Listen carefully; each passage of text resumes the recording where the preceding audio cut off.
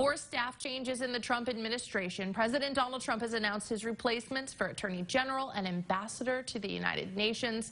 Kenneth Moton reports.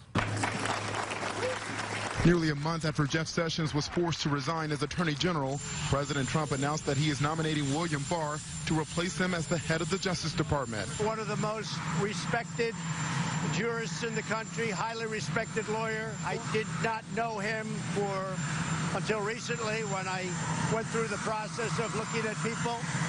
And he was my first choice from day one. The president expects Barr will be confirmed quickly by the Senate. And that is likely given that Barr has already served as Attorney General, working for President George H.W. Bush in the early 1990s. Barr has been quoted saying he believes there is more basis to investigate a uranium deal approved while Hillary Clinton was Secretary of State than potential collusion between Russia and the Trump campaign.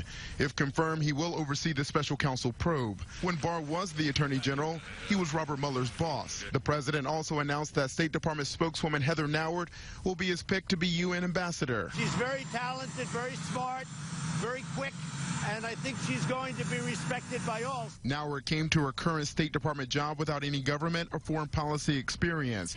She previously worked for ABC News and was an anchor of Fox and Friends, the president's favorite cable news show. The president didn't confirm, but sources tell ABC News he is also likely to replace Chief of Staff John Kelly.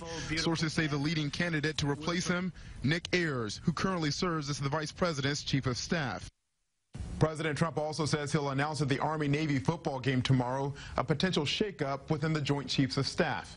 Kenneth Moton, ABC News, Washington.